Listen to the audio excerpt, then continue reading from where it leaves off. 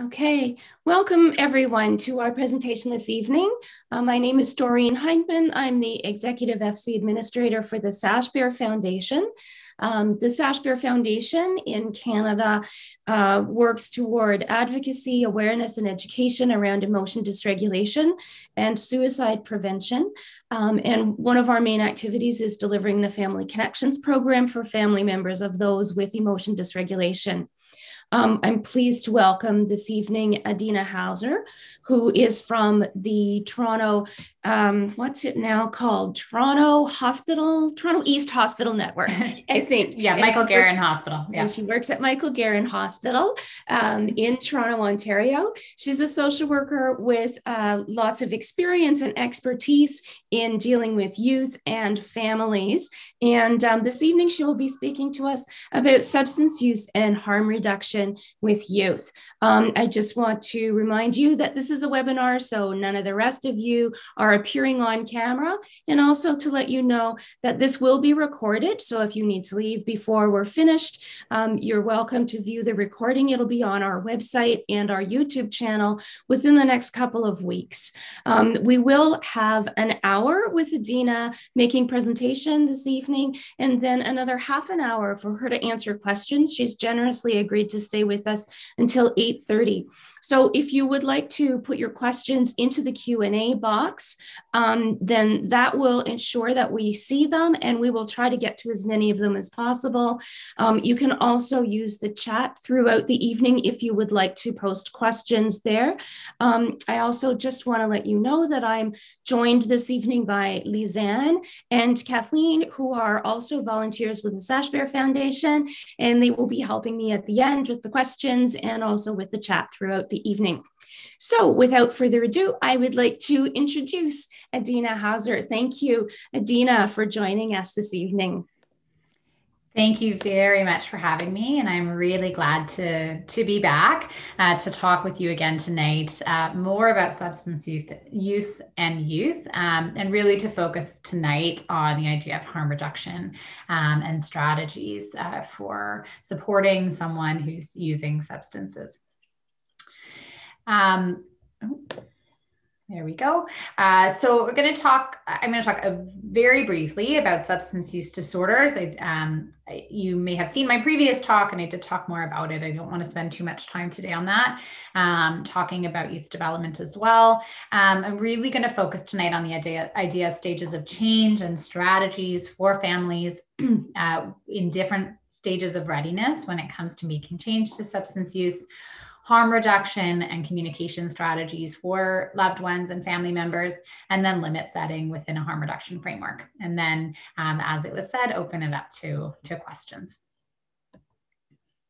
Okay, so I'm going to really briefly talk about what is a substance use disorder. And I think this is important because we have to be able to differentiate between substance use that is not problematic and substance use that is problematic. There is a lot of substance use that is experimental. Most youth experiment with substances, and not every youth who uses becomes addicted and develops problems as a result of their use. So we wanted to show you what we define as a substance use disorder, that it's a pattern of symptoms resulting from use of a substance, which an individual continues to take despite experiencing problems as a result. And in order to meet criteria for a substance use disorder, you need to meet some or more of these different criteria. We'll talk about using a substance more or longer than you mean to, wanting to cut down but struggling, spending a lot of time getting, using, or recovering from substances, experiencing cravings or urges to use, not managing to meet other obligations, continuing to use even if it causes problems, giving up other activities or other priorities because of your use, using substances again and again, even with risk, continuing to use even if your other problems get worse, needing more, so building tolerance, and experiencing withdrawal. You don't need to meet all of these criteria, but you need to meet some of them to have a substance use disorder. So I wanted to put that out there really to frame our discussion today when we talk about harm reduction and making change to substance use. So I'm not going to spend time on this, but just again to highlight that most people who use substances experiment with use. The lowest number of people have physical dependency or addiction issues when it comes to substance use.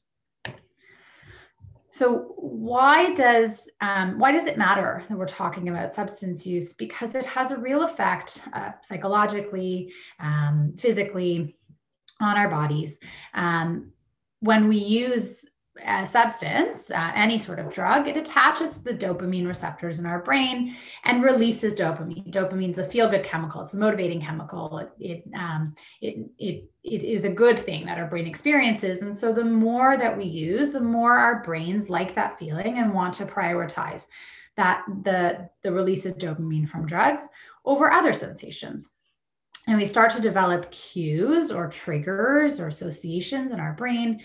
And our brain can even start to release dopamine just from thinking about using, even before we use, and that really solidifies the association. So we may start off using in an experimental way or with choice, but if a number of factors sort of converge to make us use more and more and more, and I'll talk about what those factors are, it makes it harder to disassociate substance use from also what our brain wants and what our brain thinks about. And that sometimes can make it really hard to change. So last time we talked, I went through some of the tasks for youth of going through adolescence and becoming an adult. And I just want to review quickly what some of these developmental tasks are, because it really sets the stage for a lot of the conversations that we have around change, about our relationships with a young person, around some of the difficulties they go through. And everything that happens to an adolescent or a young adult in this period of time is in service of practicing to become a full-fledged adult. It's the way our brain develops, it's the choices that we make, it's the pull of certain things and tasks over others, is our brain is getting ready, it's practicing for independence from parents or caregivers.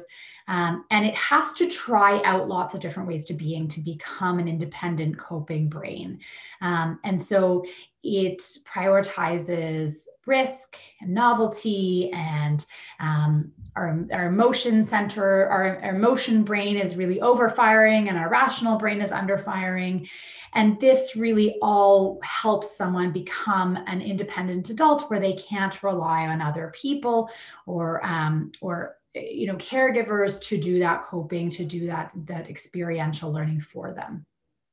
Now, youth don't have long-term life experience. And so sometimes it's a bad combination of some of the risks that youth need to take to get ready for adulthood and some of the consequences that they run into because they don't have sort of the long view of their lives and how to do that safely. So why do youth use substances? We can't look at substance use and say simply that it is a bad choice. There are lots of times and reasons why youth may use substances to help or as a function of something to support something in their lives. So they may use to experience pleasure or enhancement, but they also may use to manage mental health symptoms, underlying mental health symptoms, struggles with confidence and friends. It may be a way that they communicate a message to other people. It may be a world that they know that substance use is really pervasive and it feels like the reality that they're walking into no matter what. And the reason I stress this is because we spend a lot of time focusing on negative consequences of use. But the truth is there are lots of positive things, lots of ways that substances can help, even if it comes with risk and consequence. And it's really important to ensure that we're making space to understand that about young people just as much as we understand some of the negative consequences around using. We know that there's a relationship between substance use and mental health. I saw a statistic today that somewhere around 60%, and I actually thought it was higher, youth who have mental health issues also struggle with their substance use. I can tell you anecdotally from the work that I've done is that any youth that I've encountered who's had substance use concerns has also had mental health concerns. And we know that sometimes they have a relationship with each other that can look different. They can make one worse. A substance use disorder can exacerbate a mental health problem, or a mental health problem can make substance use worse. They can trigger one another. They can mimic one another. So, withdrawal may look like a mental health issue, but it's really withdrawal. And they can hide one another. Substance use can hide a lot of underlying mental health concerns that people have. And sometimes that's another reason why youth may use, is to conceal or to cover or to find relief from underlying mental health issues that no one else knows about. We know that there are lots of risk factors that youth experience that may put them at risk of using substances. We know that early trauma, early loss can sometimes play a part. We know that if youth start using early on, if they have a lower maturity, that sometimes puts them at risk for substance use problems. We know that things like cultural and social inequities and racism put youth at risk for substance use. We know that temperament can sometimes impact whether someone uses substances to cope. And low distress tolerance often can play a part because substance use is often used as a coping mechanism for distress. I really like to frame this in a way that sort of how it's kind of the nature versus nurture debate, right? It's that sometimes our risk factors or whether we use or how well we feel really depends on a combination of what we come into the world with, what we encounter as we grow. So we might come into the world with a particular temperament, plus or minus our environment or our relationships, what we encounter, and then how we cope with it. Do we cope well? Do we cope poorly? Do we learn to avoid? And then that has an impact on our well-being, our growth, our development into adulthood, our self-identity, all of those things. And I think this is really important because it sometimes it helps us understand some of the reasons why we learn to cope the way that we do, or why we may be more at risk than others. And I want to give you an example to sort of map this out. So what we come into the world with might be a temperament. So for instance, I may be a natural externalizer, which means that I process my emotions on the outside, not the inside. That may make me into the kind of person who seeks out thrills, or is a bit impulsive, or tries on lots of different experiences. And maybe that means I get in trouble a lot at school. So now we're talking about what we encounter. I get in trouble a lot at home or school. Maybe I'm even diagnosed with ADHD or ODD. And if something happens to me, something bad happens to me, then maybe the way that I cope, because I process my emotions on the outside, is to avoid or use substances or get in fights. And that sort of starts to tell me how the impact on my well-being, how well I'm going to do. It will define how people will look at me. Externalizers tend to be punished for this. What if I'm an internalizer? My temperament is more of an anxious temperament, which means I process my emotions on the inside, not the outside. Maybe I experience trauma or other challenges, or I fly under the radar with some learning challenges because I'm quiet and I don't ask and I don't kind of act out. Maybe it gets missed, maybe it gets ignored. And maybe I have problems as a result in other relationships. Maybe my mood is low. Maybe I get labeled as dramatic or sensitive, right? And I become more prone to using maybe substances or other coping aids as a way to self-medicate, right? Because I process my emotions on the inside. So now I'm going to use something that's going to change the way that I feel on the inside. And you know what? We don't punish those people. We reward them with counseling. We tend to punish externalizers. We tend to reward internalizers. And so the combination of nature versus nurture and how we learn to cope all have an impact on how we do. And this is not a causation argument that I'm making, but just simply to help us see that the things that we come into the world with, and then how we're perceived and how we're supported and how we manage with what we are met with, it all has an impact on how we do. And that's really where substance use sort of falls into the category of how we cope, because we may use it to self-medicate. We may use it to push people away or avoid or ignore our feelings. We know that substance use can affect our development. So one thing that happens is sort of the earlier we use and the more mental health struggles we have, we're at risk of developing abnormal stress pathways. So we don't learn how to deal with stress effectively, and that follows us into adulthood. It could impact our executive functioning and our prefrontal cortex development, which we know develops much later on in the brain. We're at risk of developing major mental illness. We're at risk of addiction. And we may be at risk of having altered pleasure pathways. So more emphasis on dopamine release from substances than from other activities, let's say hockey or being with friends, that we might prioritize the feeling that we get from substances over other activities that maybe have been pleasurable. So there can be a major effect of substance use on our development.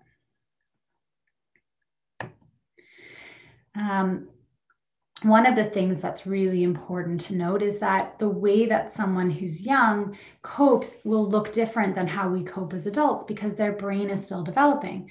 Don't forget, there's lots of limbic system happening, lots of emotion, and very little prefrontal cortex, right? When we're starting to develop our brains, our adult brains. So there's lots of impulsivity. So we're sort of primed to have to rely on other things to help us manage because we don't have the internal working structure up and running yet that may help us cope on our own. We sort of normalize this in society. And I talked about this in the last talk, that we use phones and social media and TV as a distraction and food as a distraction and substances. And there's lots of things that we use to help us avoid learning how to manage things for ourselves. And a lot of those things are normalized in society. So it's not entirely a young person's fault that they're sort of primed to avoid using other things. We do it too.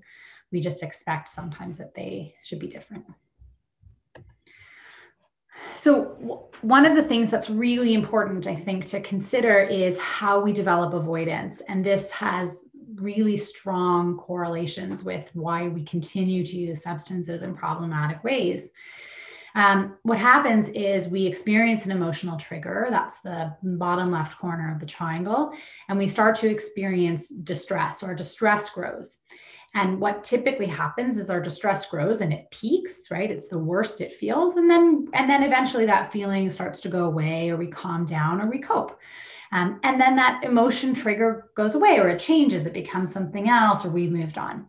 And there's sort of 2 points that we tend to intervene. Either we find ourselves in the avoidance sweet spot and we intervene then. So right as I'm starting to feel bad, I do something to help myself avoid. I use a substance, I get in a fight with someone, I distract myself.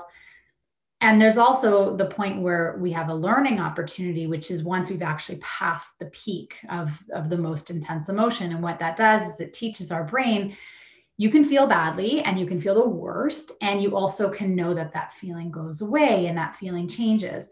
And unless we give our brains lots of experience of not intervening to get rid of our feelings until the descent, we don't learn. Our brains don't learn that we can get through our emotions. And so every emotion we feel tends to feel bigger and worse. And we tend to get more and more scared that we're not going to get through this. And guess what happens? We rely more and more on substances or other avoidance strategies because it's the only thing that will help us feel better when we don't think we're going to make it through to the end of that feeling. And this is sort of how our avoidance strategies keep perpetuating this experience or this cycle. So why do we use, let's say, emotional aids? I'm calling them avoidance or substance use, mainly because we don't have the confidence or the skills to cope on our own with our emotional pain or distress. And usually these come with increased risk for sure. And usually the behavior around it is the most noticeable to others. But the why do I use is rarely communicated with others. And that's, I think, really where I want us to focus today, is shifting our emphasis as a loved one from just the behavior to the why, because the why is where we actually have the most impact to be able to help and support someone, not in the behavior. But because the behavior is the loudest and most obvious, it's usually where most of us get stuck. So substance use is the attempt at a solution. No one signs up for a life of pain and distress and suffering and withdrawal and all of that. We usually get stuck using substances because we're attempting to solve a problem that maybe works in the short term, but usually exacerbates the pain in the long term. And as loved ones, our support and our effort needs to be aimed at understanding this, not just policing it. So moving again from the behavior to the why. So I included some quotes that if you go back and watch the recording after, you can spend some time on. But I love Mark Lewis and his books, and he talks about how hard it is to make change. He's a neuropsychologist who also has a long history of addiction. He talks about how much we focus on the change, but how hard it is and how exhausting it is to keep holding on and to keep changing every single time we feel triggered or we feel we have difficulty. So I want to spend a bit of time on the idea of stages of change. I did talk about it in my last talk. The stages of change is a theoretical model that we use in lots of things, but especially in addiction, to describe the different phases that people are in when it comes to thinking about or making change. And people generally sort of shift not in a linear way, not in a straight way, from one stage to the next. And we'll go through sort of each of the stages and what we notice about young people's behavior and their thought process at each stage of change. But anytime we're trying to make, think about any change that you've made in your life, you sort of go from this place of not thinking about it, not seeing the importance of making the change, to starting to consider why that might be useful or why there might be some value in changing that behavior. At some point, we start to get ready for the change, so we're in preparation. And at some point, we start putting into place goals to make that change. And then at some point, we've made it and we're busy trying to maintain it. And really what this picture shows us is that at lots of points, we might resist. I don't like the word resist, but we might have ambivalence towards the change. So we may be thinking about it, but then because of our ambivalence, we may not want to. And we might slip. I like to use the word slip instead of relapse, that we might slip into a previous stage of change. Or maybe we've made a change, like I've started going to the gym, but then I get really busy at work and I stop and I haven't gone to the gym for a month. And so the way that we sort of act out our change may change over time. And so I just want to ask this question to keep in your mind as we go through the different stages of change, to think about your mindset. If you think about one thing that you've changed, or even just thinking about your loved one and a big change you want them to make, let's say with their substance use, what's your mindset at that stage, and what would have been most helpful or least helpful for you? And if you're thinking about your loved one's change, what stage are they in and what stage are you in? And I want you to keep those questions in your mind as we're talking about the different stages of change. So the pre-contemplation stage is usually the stage where, we call it the I'll live with it stage, where youth really aren't thinking about the need to make a change. It's not on their radar, or it's not something that they're articulating. And a lot of youth that we see, in substance use treatment are in pre-contemplation. They're using and they're not so interested in making a change, or they don't, again, see the value in making the change. And that's usually because the risk of changing outweighs the risk of staying the same. So it might feel worse to make a change, or they think it's going to feel worse than it is to stay the same no matter what. So they'll live with it. There's a lot of fear in making change. It's really hard to think, hard to imagine whether something will work or not. Like, if I give up my substance use, will I feel better? Will I feel worse? And so sometimes it's easier not to think of it at all and stay in pre-contemplation. Sometimes our mental health needs are really high, and they take precedent over the desire to change our substance use. And this is often a stage where, you'll hear things from your loved ones like, I don't want to go to treatment. I don't need help. You're forcing me. I don't have a problem. These are some of the things you might hear. If they do go to treatment, they're going for you, not for them. It's not really on their to-do list to make a change. And so the tasks for youth during pre-contemplation are really to acknowledge the existence of a problem and really to just experience the natural consequences of their choices, and to manage risk as it comes up. And for a caregiver, it's not very effective to focus on education. Talking about too much about education, so what's good and what's bad about substance use, or why someone should change, it's not really going to be heard. And if you want to avoid nagging, avoid demanding, avoid problem solving, if you are arguing for all the reasons that someone should change if they're in pre-contemplation, in order for them to balance you out, they're going to argue for all of the reasons to stay the same. And you're going to see a lot of tension and oppositionality. So it's very ineffective to really argue for change when someone's in pre-contemplation. What is much more effective is allowing natural consequences to occur, helping to manage safety, focus on engaging and supporting your loved one, tolerating the risks that they have, and helping them sort out their mental health. And some of the challenges we notice when youth are in pre-contemplation is they struggle. They are struggling. There are more risks. They don't want to go to treatment. They may not talk to you about what's going on. There's no change happening. And for parents and for caregivers, you really have to adjust your expectations about change happening when you're in pre-contemplation. Contemplation is really the stage where youth are starting to consider that there might be reasons or values in changing.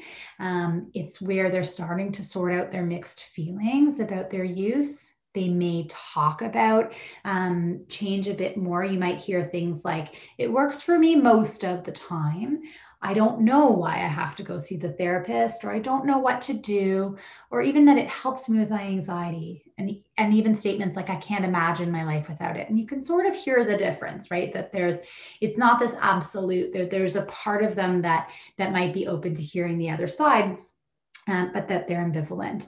And you may hear that vague talk about change, but you probably won't hear so much about the parts that aren't working.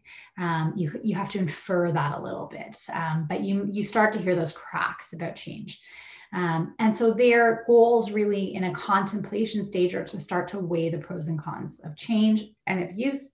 And your task as a caregiver is to support those mixed feelings, help them weigh them out, work on that readiness, and again, support them with any underlying mental health issues. And some of the challenges are that they still struggle, right? Big change hasn't happened.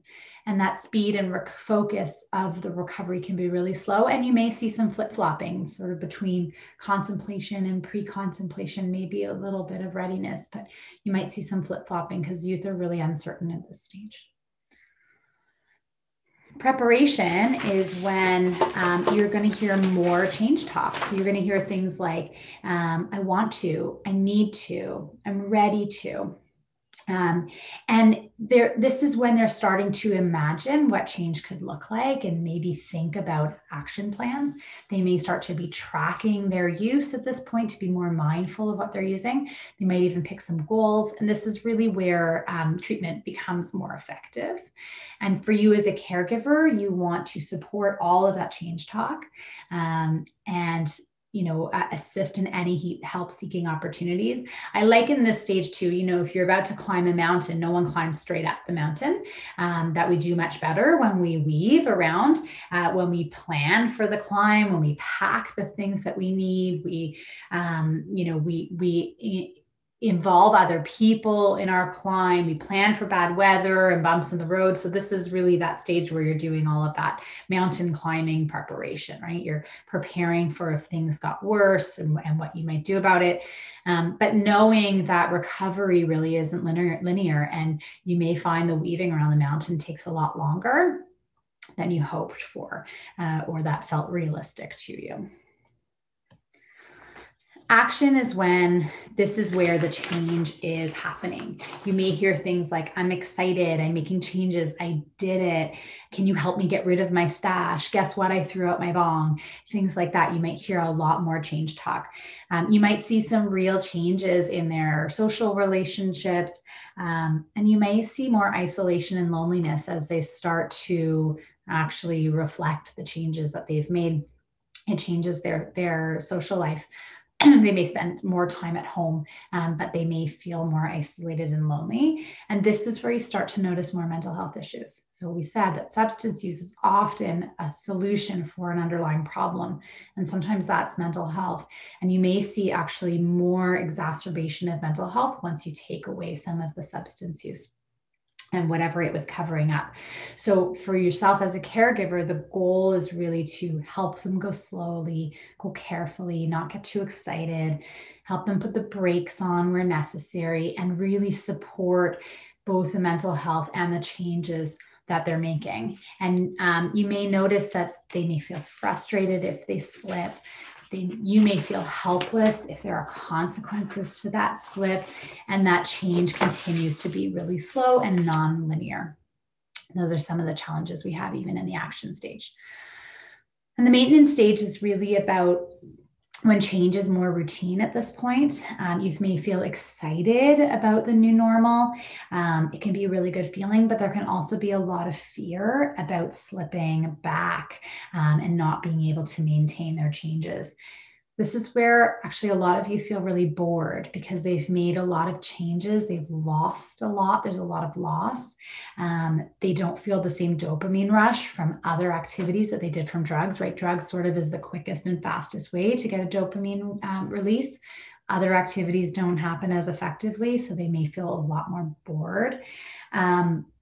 And I think this is really important as a caregiver or as a loved one, that you're engaging with them so much at this stage. We get excited that things are calmer, and sometimes we leave too much space when really youth continue to need a lot of support at this stage. You don't want to leave the gap too big, because youth can start to question if there's a lot of loss and a lot of isolation and boredom and loneliness and all of those feelings. They might start to question why they made that change. So this is a really wonderful opportunity to engage them, to support them, to validate, to normalize a lot of the things that they're feeling. Sometimes pressure to keep up the changes can result in lying, and it's something to be aware of, that they may be slipping and they may be afraid to tell you, and they may be concealing some things that are happening to them. And so it's really important to normalize these slips. They're learning opportunities. We learn something about ourselves every time we slip up or we're not able to meet our goals.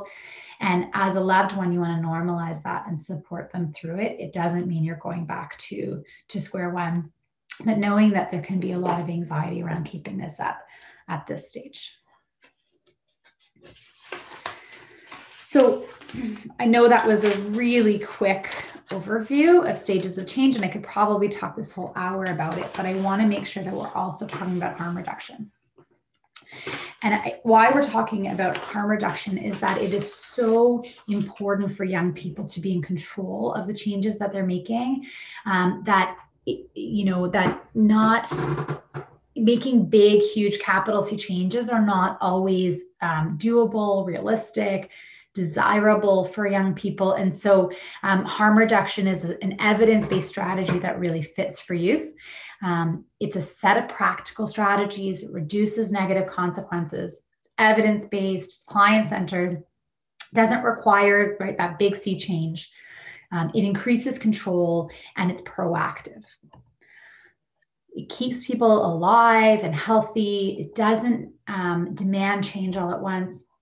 It starts where the young person is at. It's really helpful, especially when youth are oppositional. So when we force youth into making these kinds of changes before they're ready, even talking about the changes, we get that wall, right? We get, if we're giving all the reasons why they should change, we get all the reasons back why they shouldn't.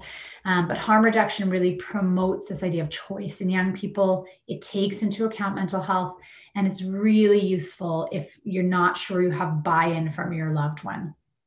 If you're not sure they're fully on board with this idea of treatment or change or thinking about their substance use. Harm reduction is different than abstinence. And a lot of people make the assumption that you would not have a goal of abstinence even if you're working from a harm reduction standpoint, and that's not true. Harm reduction is a spectrum, and abstinence can be on the spectrum, on the continuum. But harm reduction is really about focusing on reducing harms, as the name suggests. The goal is on reduction of the substance use. So the end result could be continued use without harm, less use, could be abstinence of one substance but not another. We have a lot of youth who might say, well, I use weed and alcohol, but alcohol is the real problem for me. I don't really have a problem with weed. I don't want to change that, but I'm willing to look at my alcohol use. And so that's a harm reduction approach to say, okay, let's start talking about your alcohol use. I'm not going to force you to go into to talk about your cannabis use if you don't think that's a problem for you. And the biggest thing about harm reduction is that it assumes that becoming in control of your use is the goal. Whereas abstinence makes the assumption that there is no control, that it's something that takes control away from you, and that using any substance negates that idea of control. So the goal is to stop using altogether. Your environment needs to support that.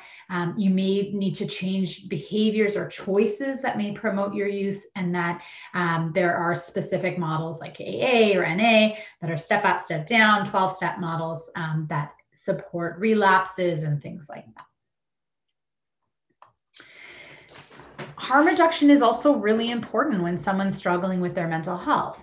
It recognizes that there are underlying issues that impact substance use. It understands that substances are solutions to problems without safer alternatives, and that they can create a psychological safety, especially if someone, let's say, has trauma and has a lot of PTSD symptoms, intrusive thoughts, anxiety, nightmares, flashbacks. And substances can create a lot of psychological safety or relief from those substances. And harm reduction operates from the assumption that any sort of treatment for substance use must include treatment for mental health as well. There are lots of different examples of harm reduction strategies, and I won't spend much time on this. We can talk about ones, at policy levels and at the individual level. There, societal harm reduction strategies might be like safe consumption sites or needle exchanges, and individual harm reduction may look like going low and slow. So starting with small amounts, slow, and not binging or not using too much. It might be making sure you drink water or you eat before you go out. Could be methadone or Suboxone. Could be getting your drugs checked to make sure that they are what you think they are. Any conversation that we have around harm reduction, you can split the conversation into different categories. There's the what, the why, and the who and the where. And from a harm reduction standpoint, if a youth is interested in talking about the what, so they want to talk about a particular substance and what it is, and then we might talk about the particular substance. They may want to talk about the why. I don't have a problem with my cannabis use, but I don't like it when I use alone versus to manage my anxiety versus using it to have fun. And I want to stop using it to manage anxiety, but I don't want to stop using it to have fun. Okay, so we might look at the difference between those and focus on the goal that young person has. It might be about the setting. So I don't want to use when I'm alone at home, but I'm okay with using with friends, or I don't want to use opiates alone, and my focus is using it safer with other people. Or when I drink in a bar, not COVID not related to COVID right now, but if I'm drinking in a bar, I tend to binge drink because it's loud and, there's more distractions. But if I'm drinking with one friend, I'm much more aware of what I'm drinking. So looking at the setting and how that might impact the choices that we make. There's lots of ways that we may stay safe, that we might work with youth to manage. And I won't go through all of those. We can definitely talk about in the Q&A if anyone has any questions. Some common concerns for families around harm reduction. We often don't know enough about it. There's pressure to change, and that doesn't always match up with readiness. So how ready I feel as a caregiver might not match how ready you feel as a youth. Readiness to change doesn't always match up with availability of support. So I may witness my young person, my loved one, being ready to change, but there are no rehab beds, or they have to wait 3 months for counseling. And those don't always match up. Sometimes we have communication breakdowns in our family, or youth would rather be around their friends than me. Taking on risk can be really scary, especially if it's life-threatening. And that, I think brings about a lot of fear, hopelessness, helplessness, grief, shame, all of those feelings. A lack of clarity on how much I should be helping or dissuading use. I may feel differently about substances than my loved one, and I may be really scared that whatever they're doing now is going to impact them into adulthood. And just a reminder, as I always say, the more distress we have, the less self-efficacy we have. And so as a family member, it's really important to look at these things and to figure out how to reduce our distress and our fear. And just a reminder, validation is always super important in communicating with your loved one. It helps them feel understood. It helps you and them talk about the why. What's the function of their substance use? Not the behavior, but the emotion, the why, the what's behind it. So some response strategies. We know that validation communicates our understanding that they're using for a reason, provides opportunities for them to open up. It helps focus on coping, which increases their ability to manage problems without it, meets them where they're at. We don't rush them out of their stage of change, and we don't expect them to join ours. And it helps us observe our own limits, which we'll talk about in a minute. We always get this question of supporting versus enabling.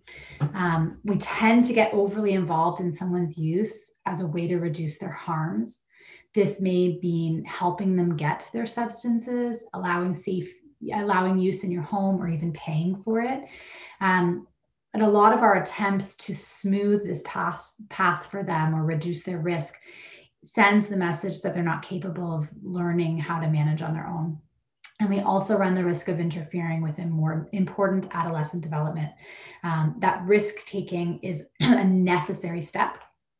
Learning from failure, learning from mistakes is a necessary step for getting ready to be an adult. And sometimes we want to reduce the harm, so we get involved, but that actually interferes with the learning. That some level of risk is important. So I always get this question of, what can I do? Why can't I put fences around my child or my loved one's behavior? Why can't I do something more about this? And I want to look at the distinction between setting limits and observing limits. Because the truth is, we don't always have control over the choice that they're making.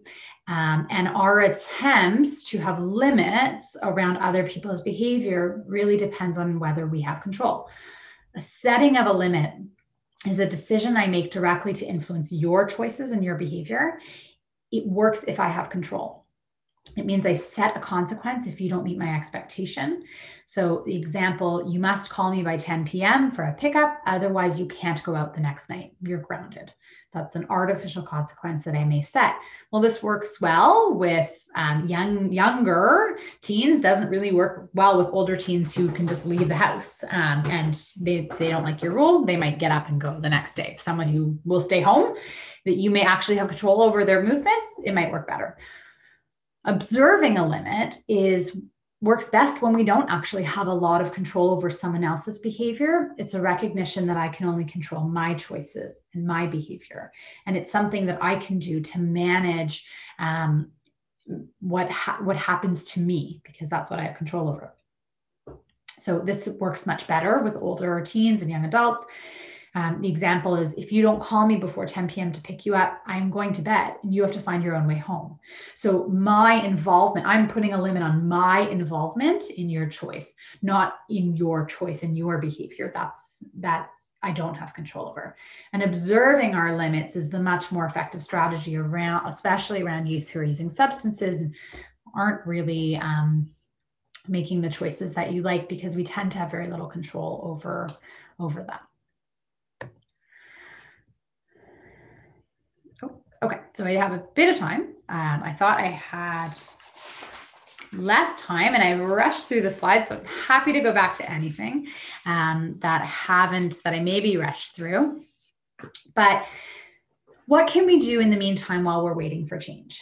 And for those who have heard me talk before, I've talked about this before, but I think it bears repeating. We are often in a stage of change that is much further along than our loved ones. We want them to stop using. We want them to be better. We want them to be safe. And why do we want that? Because we love them, because we feel helpless or hopeless, or we have fears, or we feel powerless to be able to improve their lives. We see them struggling. We see them having problems, and we want what's best for them. We love them. But our readiness to change is not their readiness to change. Our, perspective on the world and our place in it, or their place in it, is different from their perspective and their place in the world. Our coping is different than their coping. And that's often where families are missing each other, because we're actually talking about two different things. I may be, as a parent or a loved one, I may be talking from a place of preparation or action. That I'm ready, I want this to happen now, and for all the legitimate reasons in the world. But my loved one may be talking from a place of pre-contemplation, maybe contemplation, because their ability to, let's say, cope with their mental health through substance use is better or more important or working better than another solution that they don't have any guarantee that will help. See the difference? They're not as ready as we are. We may have, the truth is we often have the same fears.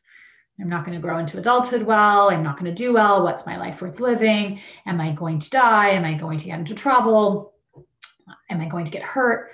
We have the same fears, but how we're equipped to deal with them and whether we feel ready to and whether we feel confident to are two different things. And that's often where we find the disconnect in families. And sometimes we can get back on the same page through talking about it, through learning how to support, through shifting our strategies as a loved one. We may be able to get back on the same page, but sometimes we have to just wait them out. And we can't influence them as much as we want. So what can we do while we're waiting them out? We can do things like accept reality. We can focus on the reality we have instead of the reality we want. That's reality acceptance. We can cope. We can do things to help ourselves cope and manage and not be bombarded and always hyper-focused on the problem. We tend to cope less when we do that. We can decide on priorities. So things I can tolerate, things I can't tolerate. So I may have, the hard red line of what I'm willing to put up with and other things that I'm willing to live with right now. If I have control over things, I can set a limit.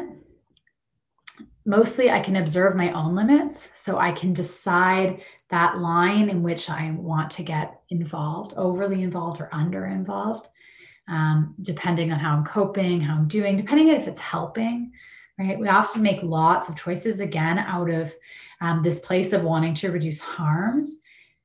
And we think we're helping, but it's not always actually that helpful, especially if we're interfering with a developmental process, we're interfering with learning. We want them to be able to learn and do it by themselves. We don't want to become that coping aid or that avoidance strategy. And sometimes our attempts to reduce risk and reduce harm end up becoming that coping aid or that avoidance strategy. So observing our own limits is really important. Getting the sleep, eating, maintaining our other relationships, not driving around all night, to look for my kid, things like that. And that problem solving only really comes once we've had permission from our loved ones that they want us to help them problem solve. Those are all things that we can do in the meantime while we're waiting for change. I'll give you an example of observing limits. Years ago, there were these parents that I worked with, and their son was using a lot of cannabis. He was really addicted to cannabis, and he had a lot of anxiety. And if he didn't, as soon as he would feel anxiety, he would want to use cannabis because it momentarily lowered the amount of anxiety he had. And it didn't matter if it was during the day or the middle of the night. If he didn't have any cannabis on him, he would go out and he'd find some. And what he would do is in the middle of the night, he'd ride his bike around town looking for his dealer. If he couldn't find his dealer, he'd look for other weed. That, scared his parents to no end because they worried he was, I think, 15, 16 at the time. And he's riding his bike around in the middle of the night. And they really wanted to help him. And they really wanted to reduce the risk. So what they initially had decided was it's safer if they take him around in the middle of the night when he needs weed, when he's feeling anxious, than him riding his bike. So they began to drive him around. Well, what happened is that anytime he needed weed, he was on his parents about driving him around to get weed, to find it. And this happened sort of any time of day, any time of night. And so parents became literally and figuratively the vehicle in which he was able to obtain his weed and able to cope with his anxiety. But what happens was they were stuck. They were stuck in this role. They couldn't get out of this role. They were exhausted.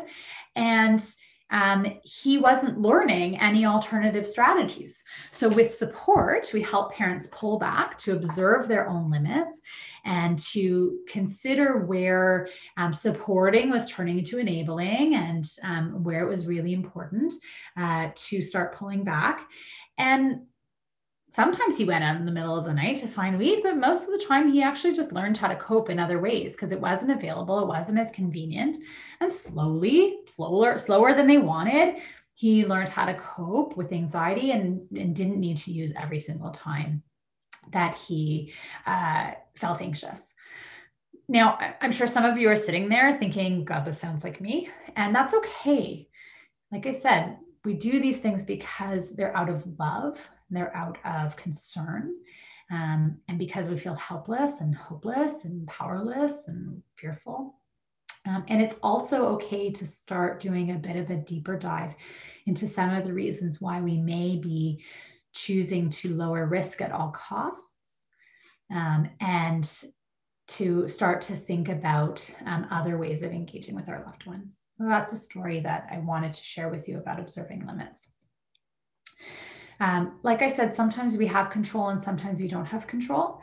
And so when we have control, we can act on that. We can exercise that control. But when we don't have control, we can accept that we can't influence change and we can't influence the speed of change.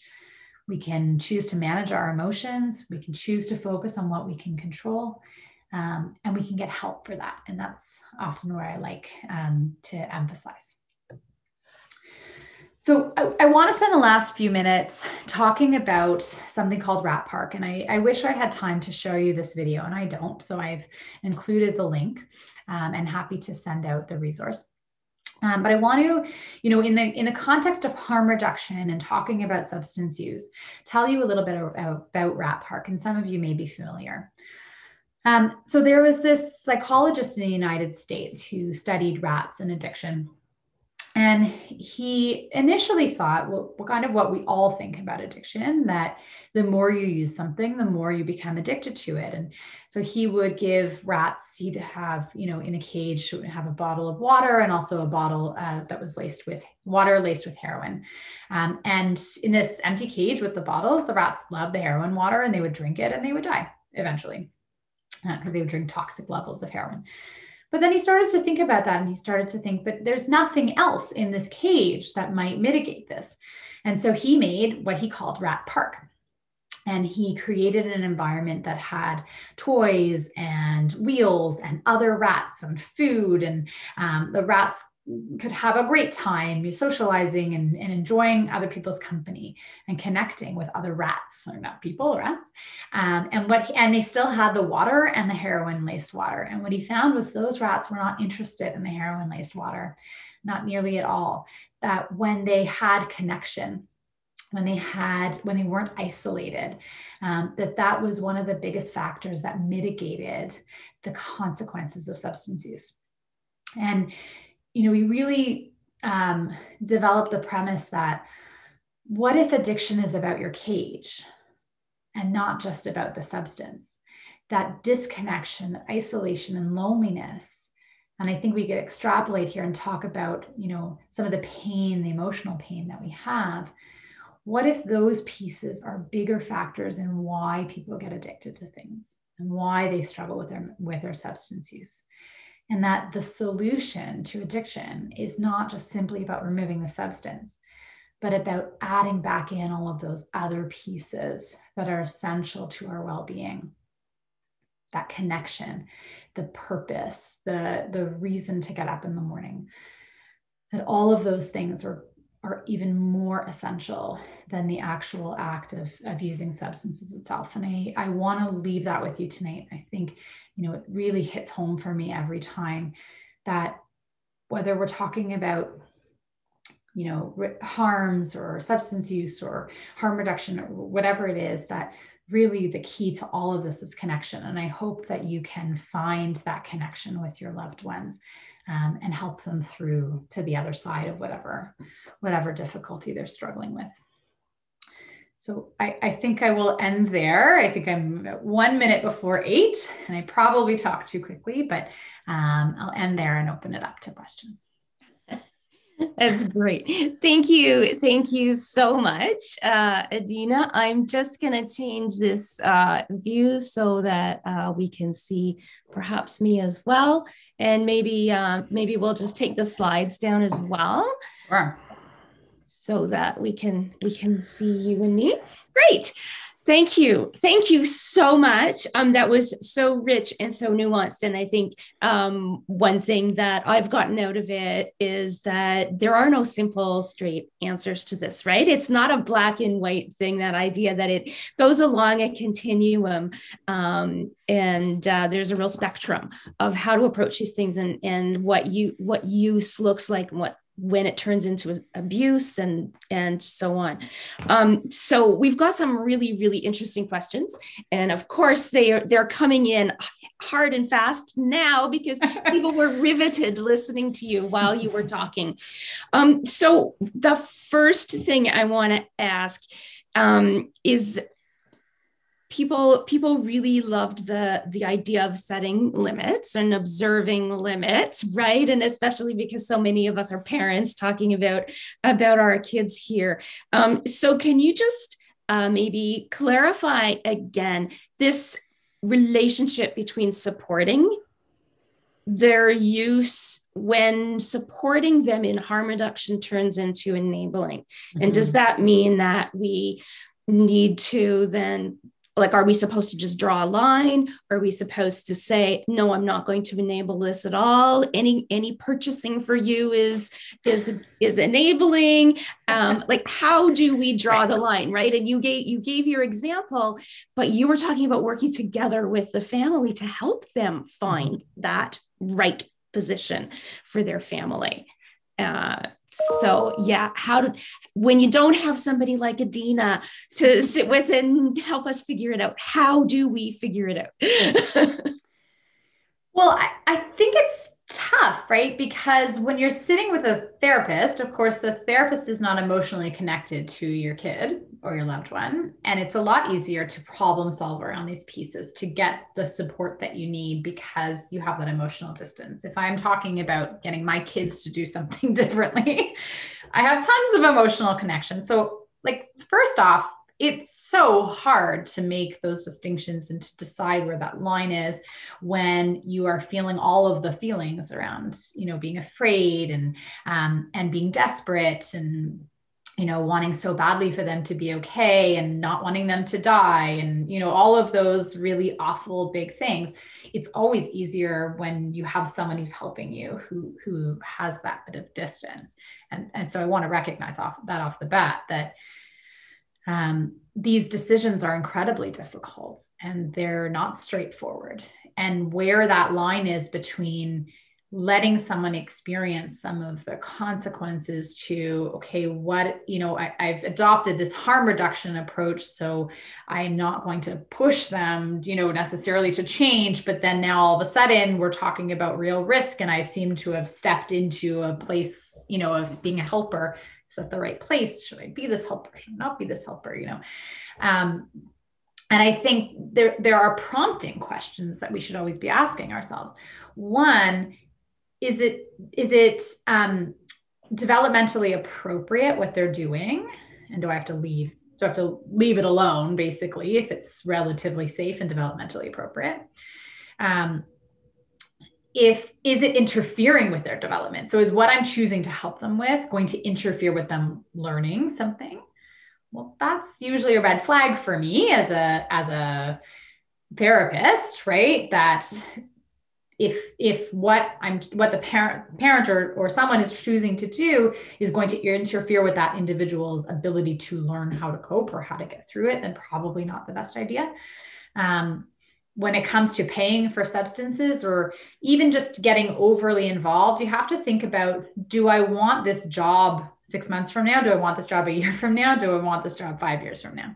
Because if their decision-making depends on how much I'm willing or not willing to do for them, then I'm always going to be in that position because they're always going to want to use me to manage their decision-making. So it's not about paying for it or not paying for it. I mean, I'm usually on the side of don't pay for it for lots of reasons. But I think, you have to ask yourself, do I want to be one of the players in their ability to make their decisions for themselves? Sometimes we say yes because they're not capable in those moments of doing it without us, or they may need to get over the hump and then they'll be fine, or they are asking for our help. So these are all things that we need to consider. And I think that helps us choose. We can do things like a decisional balance exercise, right? We can look at the pros and the cons. Sometimes that helps of getting involved versus not getting involved, right? And you want to look at the pros and cons of getting involved and the pros and cons of not getting involved. So sometimes that can help. But those are some of the prompting questions that I think we have to ask ourselves. There's no one way to do it, but it's more about, what is my role? Am I going to be stuck in this role? And is it interfering with an important task that they need to be figuring out for themselves? And is it interfering with my wellness and my well-being? There's lots of parents who will say, okay, well, this is taking up now all of my time and my energy, and I really haven't talked to my other kids in weeks, or my partner, or I'm not getting any sleep, or my work is suffering. And I think those are all really important considerations that might tell you, no, don't get overly involved, because there are other parts of your life that need attention as well. And the same old thing we always say, if you're not taking care of yourself, this is a marathon. If you sprint the first 5 miles, you're never going to make it the rest of the marathon. And you want to be there at the end. You want to be beside them. You want to be at all the water breaks. So if you sprint the first 5, you're not going to be there. If you want to be there, you got to step out of the way and leave that space for them to figure it out. Because then all you have to do is, like you're jogging beside them and you need some water. You need some water? You okay? You want a break? Right? And it's much better to be that cheerleader than that person in front of them saying, okay, come here. Okay, I'll do this for you. No, I won't do that for you. Okay, no, take these steps ahead, and you don't want to be the director. You want to be the cheerleader. I love that image of riding alongside. Thank you. The waters. Yeah, that's how I envision it in my head. Yeah. These little analogies are they're so helpful, right? To give you some sort of visual cues and reminders. So thank you. I think that was certainly helpful for me to sort of frame some of the things that we might consider in making that decision and know that it's going to be different for each family. I wanted to ask about the stages of change, because you talked a lot about the stages of change. We also talk about that during Family Connections, but it's really important to know what stage they're at. How do we know what stage they're at? Yeah, so as I said in the talk, I think it's about paying attention to the type of things you're hearing from them. Those are usually the clues. You know, hearing bits and pieces of what we call change talk. So that's like, any language about maybe things could be different, or maybe I should try, or whatever.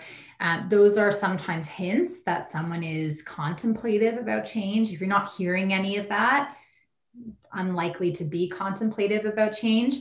If they're continuing the same old, even if there are consequences, and you're hearing things like, I'm fine, I don't need your help, those are usually signs that they're pre-contemplative, right?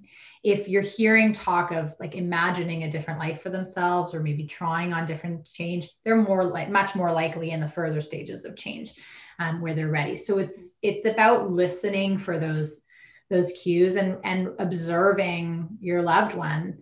That might give you a hint. You also may learn it very quickly when you say, hey, weed's bad for you. And they say, F off, I'm fine. You may get a little sense from that too. If you're going in with education and you're getting nowhere, you're getting walls, or like I said, if you're coming at them with all the reasons they should change and they're just coming at you with all the reasons they should stay the same, it's likely that they're more pre-contemplative, and it's likely that your attempts to educate them out of their stage are going to be ineffective. Right. Okay. So a lot of listening and observing and really paying attention and watching what's going on and paying attention to my stage, because me as a loved one, I know what stage I'm in, and sometimes I assume that they're going to come into my stage, or they're going to be in my stage, and it's not necessarily true. Yeah. Okay. I have a really interesting question here. This woman, attendee, refers to a 12-year-old with a number of different diagnoses, anxiety disorder, OCD, mood disorders, and has tried a number of medications, psychiatric medications, which haven't been successful. And so the child is now self-medicating using weed and acid. So I mean, that in the particulars is very disturbing, but it's not an unusual situation. Lots of youth with mental health issues are going to say, no, I don't like the side effects of that psychiatric med. I really like this street drug instead. And I get a better boost from it. Right. So how do you navigate that? Yeah. So, there's two things. I think there's the issue of it really sucks when the things that are available to you in terms of safe treatments don't work. And there's a lot to validate there for that young person, right? In that it sounds like there's a lot of difficulty with very little relief and intervention that works. And there's a lot to validate. We hear a lot from youth that recreational substances are more effective. And we know that that's probably the case because psychiatric medications, have slow uptake into your system for lots of reasons, one of which is safety. And substances, street drugs don't have the same safety measures. They usually are much quicker uptake. You feel them faster, you get more of a dopamine rush, feels better. So they're going to feel more effective. Nothing works as well as recreational substances. Medications are not designed to work like that. And so it can be really hard, I think, whether you're, a loved one or a clinician, when you're hearing things like that from somebody where they're saying, this works better for me, that stuff didn't work. I'd rather use, weed or acid or benzos or, that I get off the street or whatever it is, because those things are more effective. It usually doesn't work very well to come back at them with education around, anytime I've tried to say, well, do you know what the evidence, like this is the evidence and blah, blah, blah. It doesn't go very far, because what we're really hearing from young people is they're saying, I need something that's going to work for me, and this is what works for me. And what they're really saying is, I'm suffering and I don't have a solution. And so I'm going to pick whatever solution works best. And this is the solution I've worked best. So spending time, with that young person to say, again, whether you're a parent or a friend or a therapist or whomever you are, you change your language, but it's the same concept, in trying to really understand what it is that they're going through, that they believe these are the solutions for, and what are some of the reasons why these feel like more viable solutions than, let's say, sticking it out with another psychiatric medication. And depending on where they're at in their response and their receptiveness to talking about some of the evidence and the truth around that, both things are true, right? It's true that those substances probably work faster and better, but it's also true that they have more consequences, that we haven't studied the effectiveness in the same way that we have with psychiatric medications, that we can't, first of all, if you're buying anything off the street, you can't guarantee its purity. You can't guarantee it's actually the substance you think it is. These are all, when we talk about harm reduction, building someone's knowledge and awareness of these pieces so they can keep themselves safe. It may be part of the solution, to talk about alternative treatments that might feel more effective than the ones that that person is stuck with. But I think it's all in the conversation that we have. And coming back to that why, right? Yes, the why. That's the most important thing, because no one signs up for a life of pain and difficulty. No one goes into using substances saying, I'm going to get super addicted and I'm going to have tons of consequences, and I'm okay with struggling to get off of them. Everyone, whether they move from experimentation to regular use and misuse, or whether they start off with the intention of feeling better, that's the why. It's to feel better. The other stuff is the stuff that comes with it, and the unintended consequence. No one goes in saying, I want to get super addicted to meth and screw up my life. Nobody does. Thank you. So when we've got someone in our life who has reached that point where they are in fact addicted, and it's that real struggle and that day-to-day struggle of managing the substances and the chemical stuff that's going on in their body, how do you interact with that when you've tried to support them through treatment, you've tried to support that person through detox, and they've relapsed, because that happens. Mm-hmm. And how do you maintain their relationship knowing that this addiction is an ongoing thing and has all these impacts on there? So I really hope that you'll all check out that video at the end of my talk, Rat Park, and we can put the link to it maybe in the chat as well. Because the speaker talks about his experience with people in his life who have addictions. And that's really why he got into it. That's why he started learning about Rat Park and all of those other things. And he talks about, there can be so much anger and so much frustration with people in your lives who are struggling with substance use, but that we really have to find a way to love them no matter what. But it doesn't mean, and this is not him, this is me, I also don't think it means that we have to forego our limits and our sanity and our well-being and all of those things just to be able to love someone, because it's hard to love someone who's really struggling with addiction. It's hard to continue to love someone and sit with them and be with them as they engage in things that feel like really stupid choices, really risky choices that might be ruining their lives, that might be impacting our lives. And so it is incredibly okay and important and essential to have limits in your relationship with someone if you need those limits to make it through the marathon.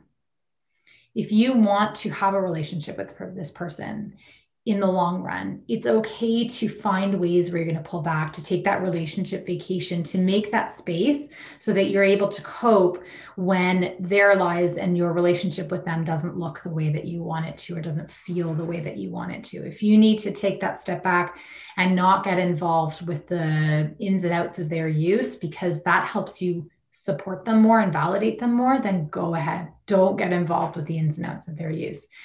If sometimes knowing too much creates a lot of distress and a lot of pain. And so a lot of parents that I work with, they get to the point where they actually don't know so many details anymore. And that's a good thing. And they aren't so involved in those pieces. And they've observed these limits for themselves. They've pulled back so they can maintain the relationship.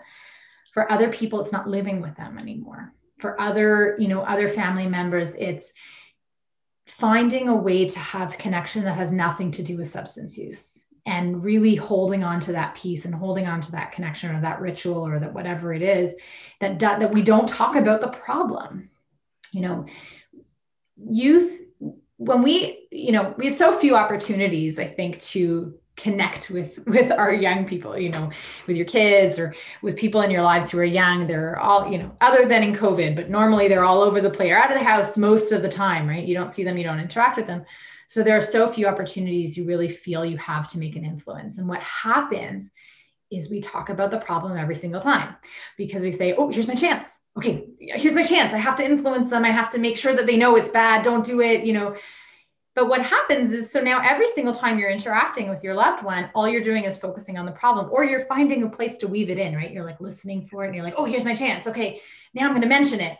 And what happens is they don't want to actually be around you, because you never not talk about their problem. They're painfully aware of their problem. They're thinking about it all the time. What they need is time with you that has nothing to do with the problem. And just to sit and to enjoy and to have rituals and have relationships, and it not be, their identity with you is not all about the struggles that they're having.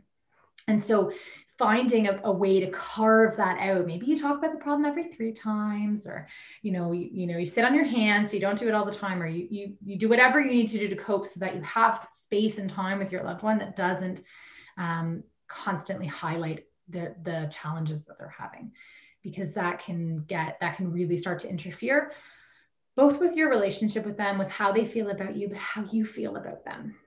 And again, if you want to be waiting for them at the end of this marathon and come out the other side, you want to be in the mood to cheer them on. You don't want to, resent being there. Mm-hmm. So what do you need to do to get to a place where you're still cheering them on at, mile marker 22? I actually don't know how long marathons are. That's embarrassing. I think they're 26. 26. Thank you. I'm clearly not a runner. But you don't want to get to that place where you don't want to be there anymore. And they want you there, even if they can't articulate it. That's really lovely and really hopeful. It's about setting that priority and recognizing that you do want to be there in the long run. Thank you.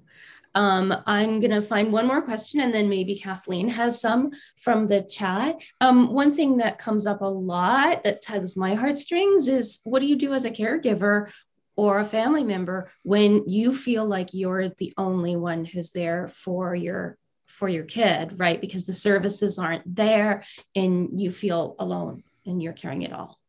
Yeah.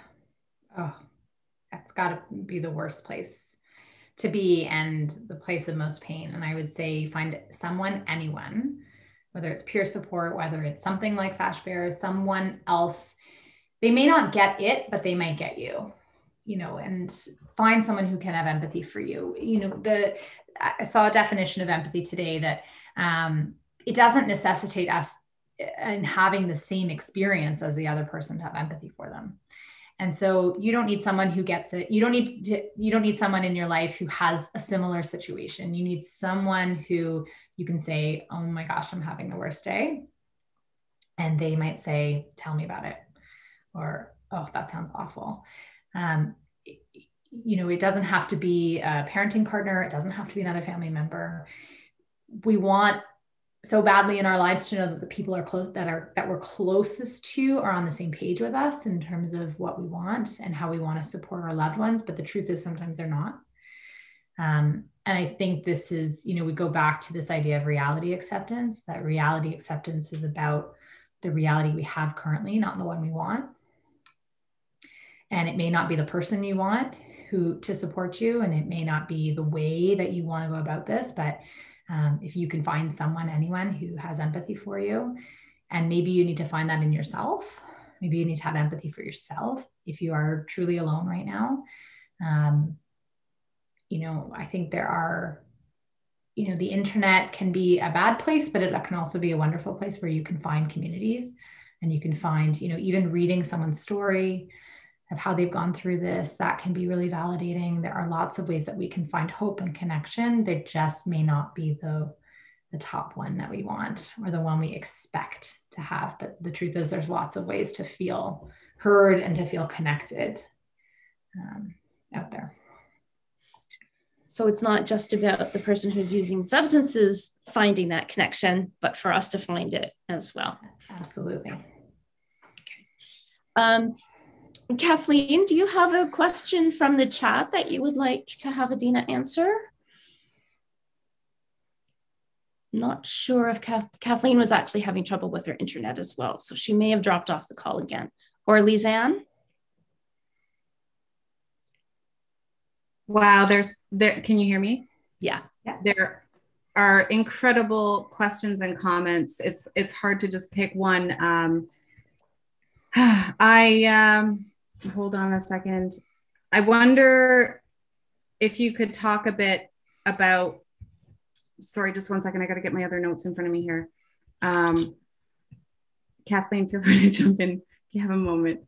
But, and I wonder if you've already answered this too, but just with COVID, let's look at that question.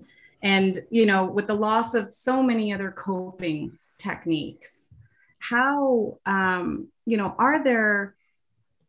we adjust how to support our loved ones, and distinguish the difference between, say, problematic use versus harm reduction, right? Or addiction? Like, where's that distinguish? How do you distinguish what's problematic and what's addiction and right? Harmful? Well, I think in the context of COVID, most substance use is going to look problematic or a reflection of addiction because our more normal ways of using are not available to us, right? Well, for older young adults, going to a bar or hanging out with friends in a park, or using after school, which some youth do. Lots of ways that may not actually be that problematic, but youth don't have access to because they don't have access to these typical social spheres that they normally find themselves in. And not to mention that kids are now at home all the time, which will, a lot of things are coming to light. Parents are becoming more aware of things that they probably didn't notice before because youth weren't home. And so I think it's really important, and again, to go back to this idea that the more you can communicate with your loved one and learn about their experience, the more you'll understand about their experience, and you'll be able to differentiate between what's problematic and what's not. They're the source. They're the expert. They know why they're using, and they know how they're using and the context. You may be more aware of things happening right now, or we may interpret it as more problematic, but for some youth, it's still not problematic. And for others now it is, because they have lost a lot of other pieces of their lives that are really important. And so their use could be getting worse, but we can't just go on our observational skills. We need to actually communicate with our loved ones to understand, again, their why. Why is that they're using, what's changed as a result of COVID for them.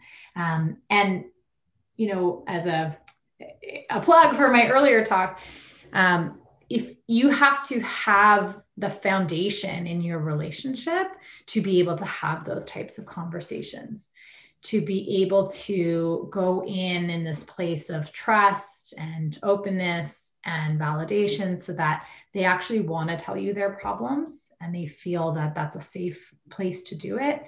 And so that's the goal, is to get in there and to hear from your loved one about what's happening to them, especially now with COVID. I think initially even kids were reporting that they were okay, like things felt safe at home and they were okay. But now a year in, we don't really know how they're doing. And you got to find out, you got to talk to them, got to make space for it. And then you got to leave them alone, because now also that privacy, that space that they once had, that space to move towards independence, it's been altered and halted by COVID, and they're stuck at home doing all of these developmental leaps in front of you, which normally they would do without you. And so then you also have to give them space. That sometimes, those cramped quarters now can actually make it difficult to engage in some of these developmental tasks.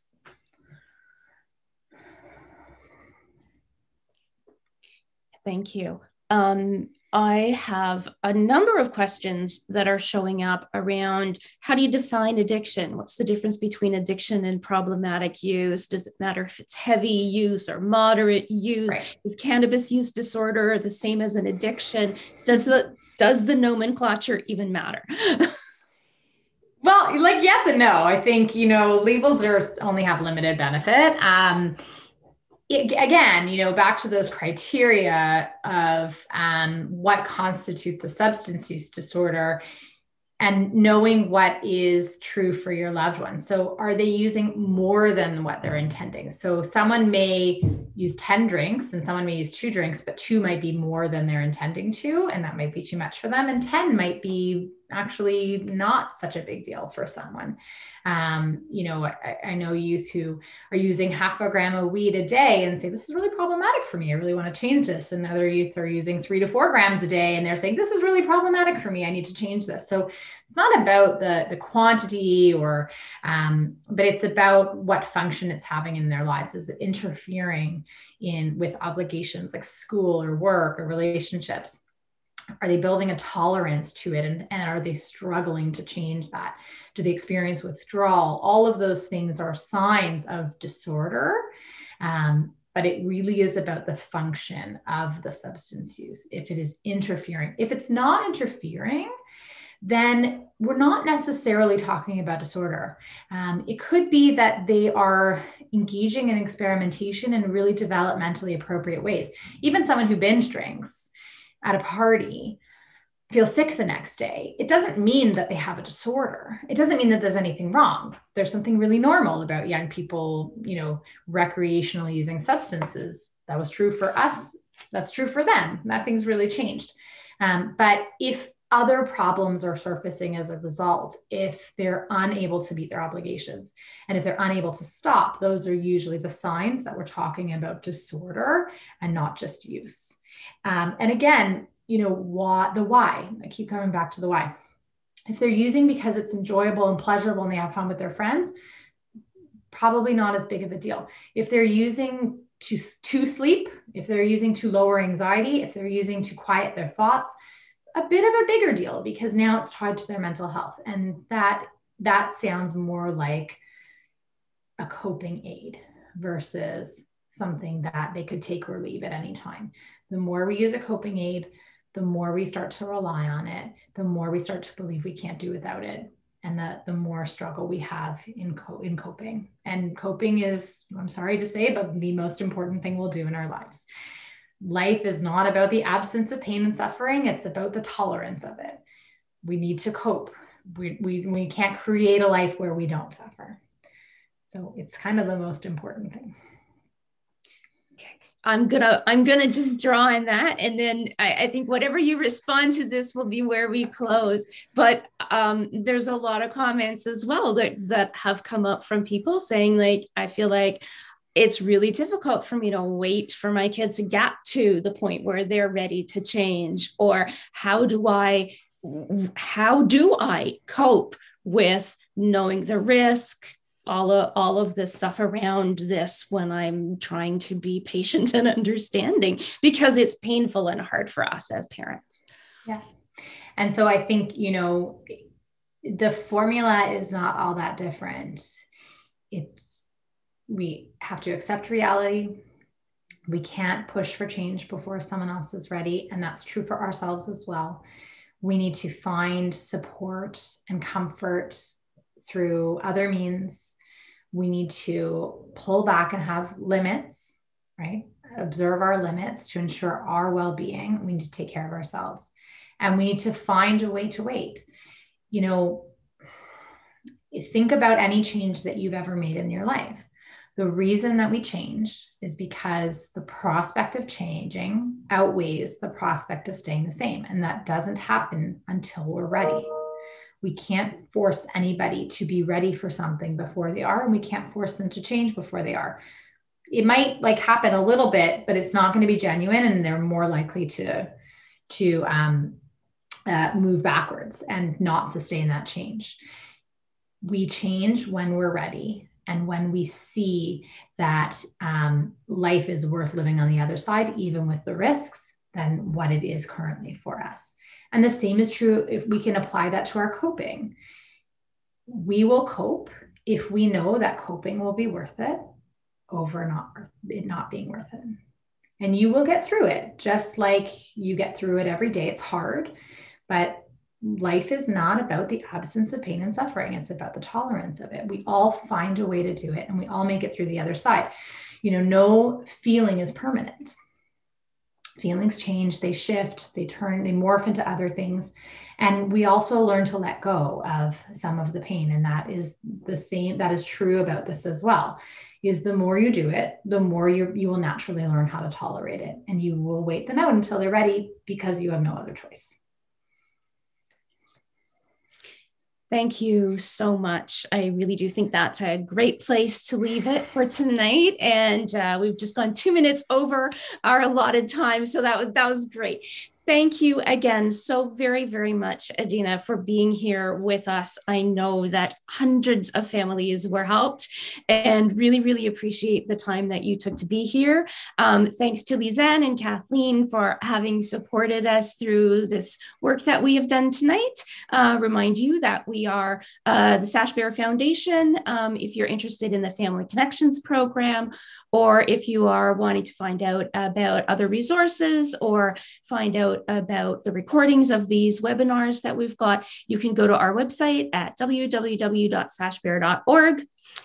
Thank you again, Adina, and I wish everybody a good night. Thank you very much for having me.